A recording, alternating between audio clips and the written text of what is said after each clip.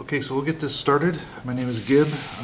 So I'm kind of an enthusiast for open source. I belong to some Linux groups and that type of thing.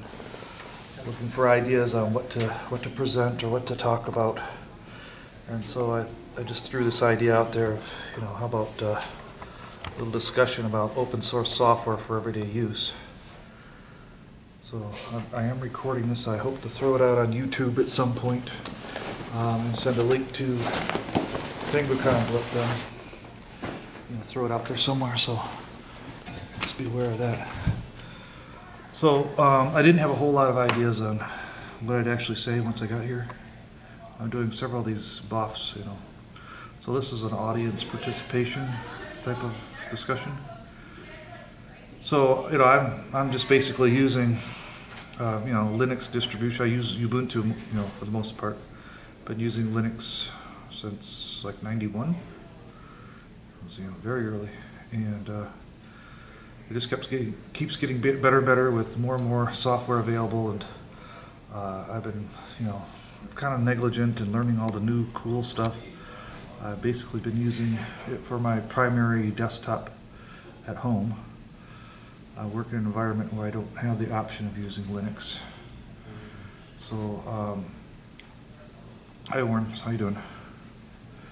So we're basically, looking for people to talk about how they use open source every day for everyday type uses. I'm basically I'm using the operating system for things like moving files around, that type of thing. I use a Firefox browser to access the internet, and I use the LibreOffice suite of software for every other thing. There's a couple of software packages I use for video editing because I do some video stuff, although not very much. Just basically cutting, and putting some things together like that.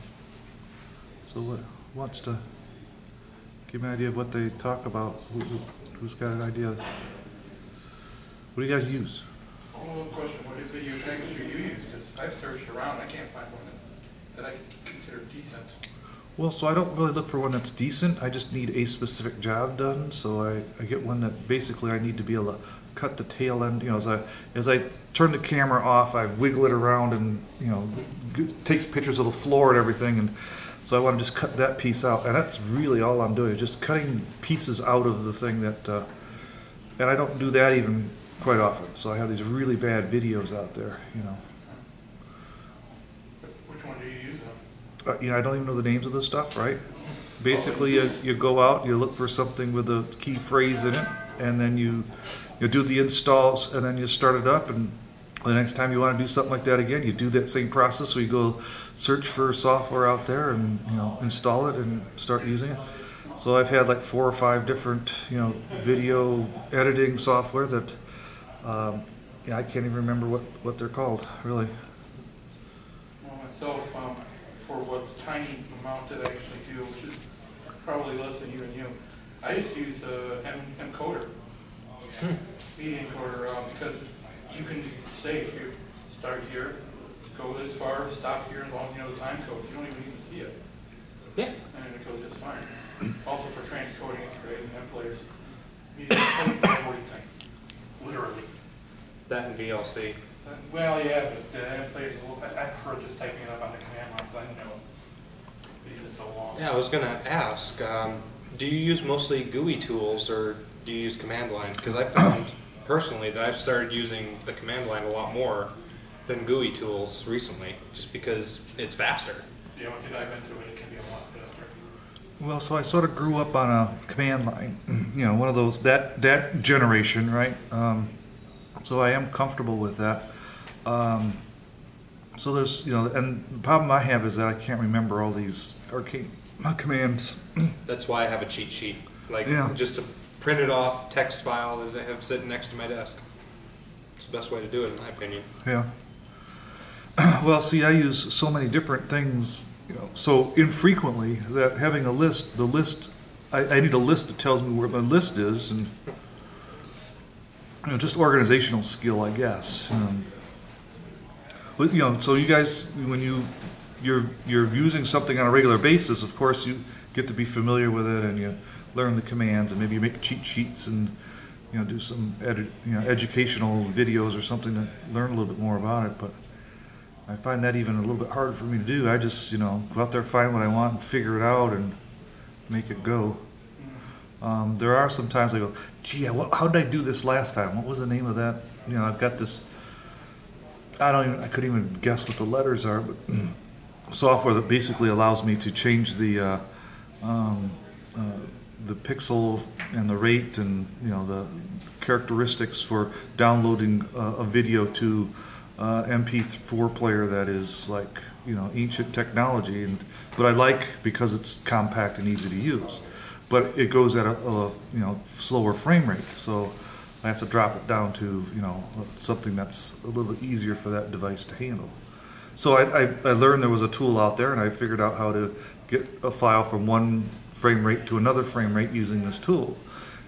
But I have trouble remembering what the tool name is, and something FP, gobbledygook with a bunch of characters on it, something like that. Is that you said you have cheat sheets on some of these? So what tools are you using?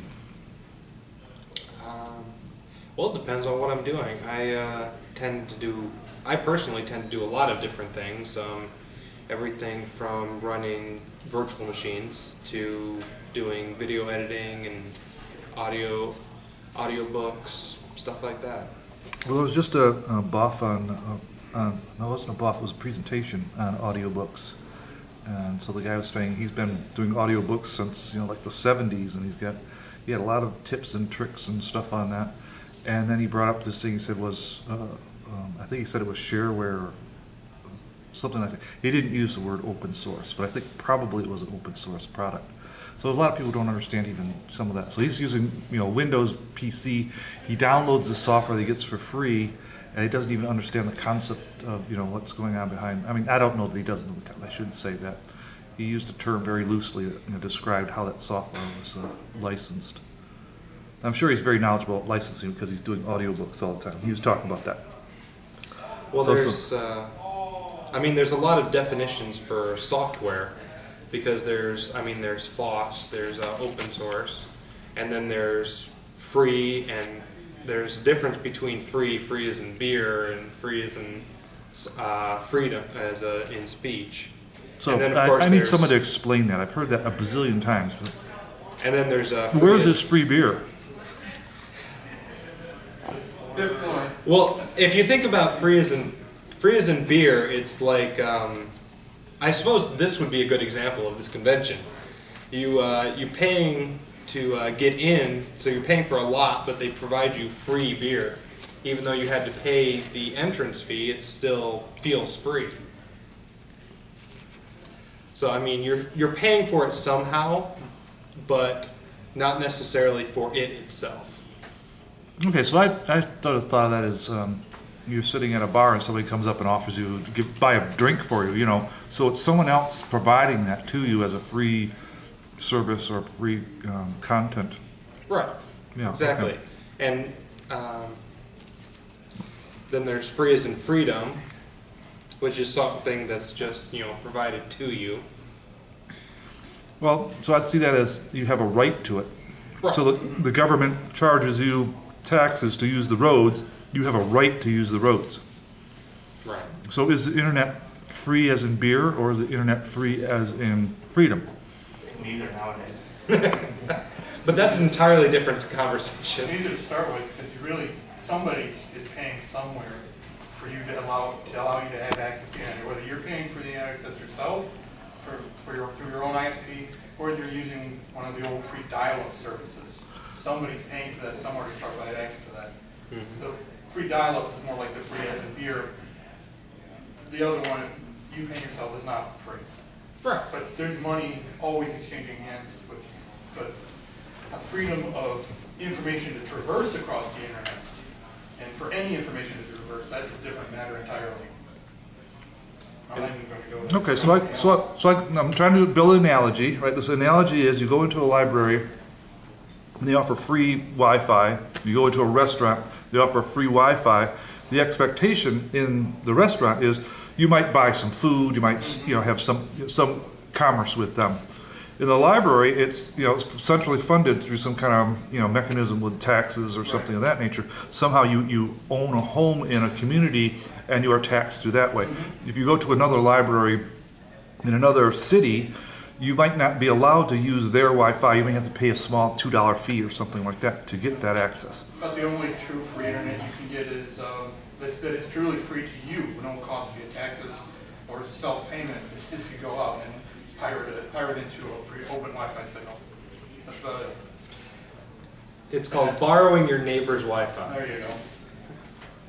And there was one of those. There was like a Dear Annie Abbey thing or something on one of these newspapers that was asking, is it proper to use your neighbor's Wi-Fi? And so the answer given in that particular newspaper by that particular columnist was, yes, they're offering it up for free. I mean, obviously they didn't lock it down, so they must be wanting you to use it. Well, I mean, that's of course assuming they're not a geek like a few of us and sniffing your traffic to be malicious. Or better yet, setting up a free Wi-Fi point and having it go through a proxy and having something like flip all the images upside down. Yeah. Just for the fun of it. Or serving up your own ads on every page. There's a lot of malicious things you could do with offering a free Wi-Fi point. But I'd say shift that over towards what this BOF is about, is open source routers. Because you can there's open source software based off of FreeBSD, based off of Ubuntu, based off of even some generic Linux stuff that is, you can download it, build to the computer, put a couple NICs in it, and start it up, and you got your router. Or DDWRT, which just goes on to existing routers, like the little Linksys Wi-Fi points. Yeah, That's or another one. Open WRT. Yep. Yeah, so Quite a few of those. So about that, I mean, so the idea is there's plenty of people offering, this software for free that you can put it into your router, or there's people, like Linus Torvalds who, provided this wonderful operating system and, the germ of that. And I, personally, I have not written a check to Linus. I don't know, how to do that. I suppose I could go figure that out pretty quick. There's probably plenty of people who would be willing to, take on the role of taking my money and somehow benefiting Linus on that. But I don't know his home phone number or address or anything. And well, actually, most projects take donations because they do it. They take it and they simply donate it back to the entire project. Most big open source projects like the Linux kernel, they take donations which go to the developers, which are basically staff. This is what they do. They just work on this open source thing, and they're not getting paid by a corporation that is out there to make money. They just take what people give them to provide the service. So there's got to be like a bazillion different ways of, I like that word, that's my word for today. There's got to be a lot of different ways of, doing that particular monitoring, right? I mean, so, I don't know, when I download software, I don't think too much about that. If it's software that's provided in a repository that's available for free, I assume someone behind the scenes has done all the licensing and done all the properness and that type of thing. And so the software industry has really moved to embrace this open source concept. So when I use software that I use every day, I go out there, I find some audio or video editing software that's available off the pick on my list. I just, I don't have to do all the research to figure that out. Whereas if you go out to the internet and you start looking for like music or something like that, there's people who are really concerned about, just grabbing stuff without knowing the licensing behind it. Well, and that's an interesting point too, because if you do it if you use a GUI to download software, even from a repository, they tell you specifically what the license is, whether it's GPU or it's IBM or MIT, because they're all subtly different. I mean, they're all essentially the same, whereas you can freely use it, distribute it. Don't reuse our copyrighted images. Like Firefox is a prime example of that. You can use the code to make your own version, as long as you change the images that are used. Like you can't use the Firefox symbol or the Firefox name, but you can use the code to make a new browser of your own. So the licenses are subtly different, even though they're open source, and how you're allowed to use them. So that's even inside of the open source community, the licenses are still actually different and specific. Like the one that for TrueCrypt is actually its own open version of an open source license, because it's a little different than all the rest of them in the way it reads. Right. So I know that there's different repositories, and I've seen like I'm using Ubuntu or whatever the distro is, and I can, when I go to look at the sources that are available to me, I can select additional repositories, and there's certain ones that are turned on, out of the box, right? And then there's others that are, they say not supported or offered by other organizations that are still on the list, right? And then there are ways you can go out and search for adding more sources that, you don't know what their real, who is it that's providing that. Well, they do always tell you who's providing it. Like in the case of Ubuntu, third-party, ones that are called third-party ones. With every one that is an actual open source, means you have the option of actually physically downloading the source code for the program that you're downloading, and read through it all, read through every single line of code, and compile it yourself if you wanted to. Right. Versus these third-party ones, which might be proprietary. They provide you with the binaries, which will give you what you need, but you don't really know how it works. Right. So if you want to be, fanatical, you could do your own compiling and verifying the source and that type of thing. I haven't really done that. I mean, that's not typically the way that I would approach that. There's actually an entire distro based off of that. Gen2. Yep, Gen2. And where you download the source code, you don't download precompiled binaries except for something, to start compiling. And every single bit of software you compile is optimized for your computer, whatever processor you have. It makes for a slightly faster machine, but it takes a long time to load. Actually, and I've looked at that recently. I mean, for Gentoo in particular, it used to be that only masochists downloaded Gentoo because it was so painful. They've really optimized it recently. It's a lot easier to do, even to say yes, everything's from source, but the process of compiling it is a lot simpler. Yeah. Or it does compile. Or it does compile. Some of the old versions, you would start compiling the entire OS, and you have to do the entire OS and everything you choose. It stops 25% of the way through. Okay, you go through the code. That's wrong. Then it stops 31% of the way through. Oh, that's wrong. Then 50%. No, that's wrong. And then 25% because something broke something else. So the dependencies weren't fully worked out, is what you're saying? Yes, the dependencies are finally fully worked out, and it actually, the last time I installed it, actually installed straight through. Granted, it took almost 2 days. Well, where an installation of Ubuntu or my favorite OpenSUSE takes a couple hours. I prefer to say it's Susie, but SUSE. I like Susie because I like to think of it as like a woman that I'm interacting with. But actually, I actually prefer that because I think it's more stable myself. It ends up being more stable, yes. Sorry, that was a side. No, this is what we're here for. I mean, so what is it we want to discuss and understand? And so, like I say, I download some software that I don't even know the licensing or the background for it, and I'm comfortable with that because it's a standalone computer that if it messes it up, I wipe it and reload everything back in, and that's become a comfortable. So and I have another computer somewhere that I can use in the case that one causes a problem. It's a lot like I'm using XP, and that's my only computer that I have to use. Where did you put the license? You still have that key? Yeah. The whole thing about and then of course you can't upgrade it because you need new hardware because it's so bloated, and so the open source environment has become a very comfortable, easy thing to use for me. I've been, maybe just because I've been using it for a while, all right?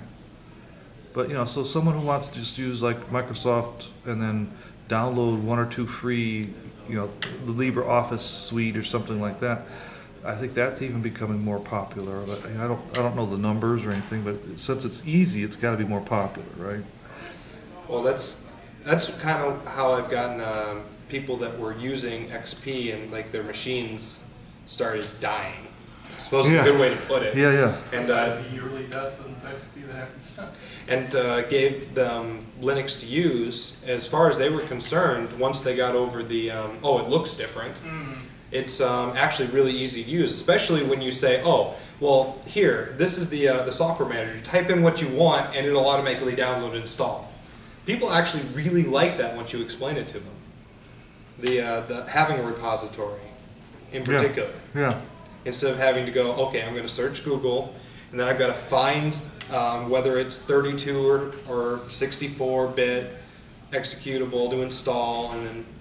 Or you know, you go to one of these computer places and look at a rack of software on a wall, and the pretty picture one is the one you buy, and you take it back to your home, and you load up this disk, and suddenly it's not working the way you want it to, and that hopefully that kind of thing is past. I mean, it used to be a really troublesome thing to find new software and make that work for you, and I don't know that anybody personally, I don't know anybody in the group of people I work and talk with that still does it that way. Buy software on a disk. I mean, go out to a retail outlet and buy something off the shelf. The only thing I've ever seen, the only software I see on shelves are tax software and games. Well, and virus, right? I mean, so even the viruses. Yes, antivirus. But most people are actually downloading their antiviruses nowadays, yeah. Unless they come pre-installed on Windows. Right. Yes. Another big difference between the Windows and Linux world is Windows usually, brand new computer comes with bloatware. How many bits of software do you need from the computer manufacturer? Samsung includes like 10 applications for no reasons, apparent reasons. Yeah, you can't get rid of them. Or if you do get rid of them, you can get rid of them, but it takes a day, and they shouldn't even come with it. That was something I was going to mention too. Like with Windows, when you get a new machine, it comes with a lot of stuff that's using up resources that you don't necessarily need. I mean, yes, they do it for a variety of reasons. Everything from they're getting a kickback from the software manufacturer to they honestly think that this particular subgroup is going to want it, so they included it. Or it's some kind of lead into some other product that they have. If I play devil's advocate on that does help to bring computer costs down. It does. Yeah. Because if you look into computers that come with Linux, they're generally more expensive because they can't get the mass market and they don't get kickback from bloatware. Okay, Well, so I don't know. I certainly that sounds like a reasonable explanation. I don't know that that's the case. It still is very annoying. Well, actually, I've seen a lot of manufacturers, like Lenovo in particular. They'll be $100 cheaper if you get one with Linux instead of Windows. Just because they're not paying for that Windows license. Actually, the Windows license is kind of interesting because if you get a device that has a 9-inch or smaller screen, Windows is no longer charging a licensing fee for those devices, which I thought was kind of interesting. Right. They're going. Sorry, go ahead. To clarify, I was talking about companies that offer Linux, Right. specifically, not companies that generally offer Windows that also offer Linux on the side. Oh, okay. I understand. Yeah. Okay. So I could certainly see that there's a good premium that people could offer with all the software that comes with Linux, so it would be a more expensive system. Well, I think because they're trying to hit a niche and they have to kind of charge more to make ends meet, probably, rather than if you're selling millions of them. Yeah, well, I don't know what the paradigm is going to be for like cell phones and that type of thing. It seems like there's a couple big players in the market, and still you're using some kind of proprietary software here and there on these cell phones. And yes and no. The interesting thing about the Android versus iOS is that iOS is truly proprietary. Android's partially open source, at least partially. It's not completely, but it's partially. And Well, it depends on whether you There- install the completely open source version of it. there are distributions that provide that though. And you can go to something like CyanogenMod or just a basic AOKP or AOSP version of Android. And granted, you have to put that on your phone yourself. You can find that purchase unless you buy it from Google, but it's still possible to get it. I also find with Google, with Chrome always interested me because they kind of get the best of both worlds. They have the open source Chromium, and then they take that, make whatever tweaks they want, and release it as Chrome. But they go out to the community for the open source benefits, and then at the end of the day, though, the final product I believe is proprietary. Well, that's, well, Red Hat with Fedora has been doing the same thing. Same thing with SUSE, OpenSUSE. SUSE Linux are, they go from OpenSUSE and then do the enterprise version. Yeah. And then, I mean, Red Hat to CentOS, same thing. That was very interesting, because I use Fedora now, kind of drifted away from Ubuntu. But, I mean, Yeah, I love Debian, but I like the Red Hat better because it just feels more secure the way it's locked down by default instead of open like Ubuntu is.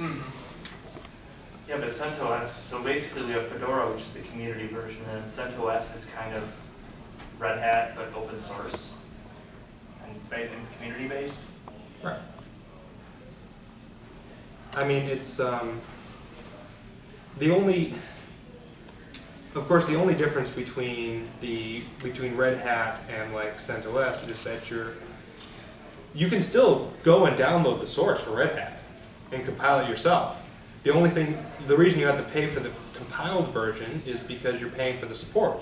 You're not really paying for the software, you're paying for the support. You don't always though. I thought the base one you don't even get support. You don't, well, that's the funny thing about it.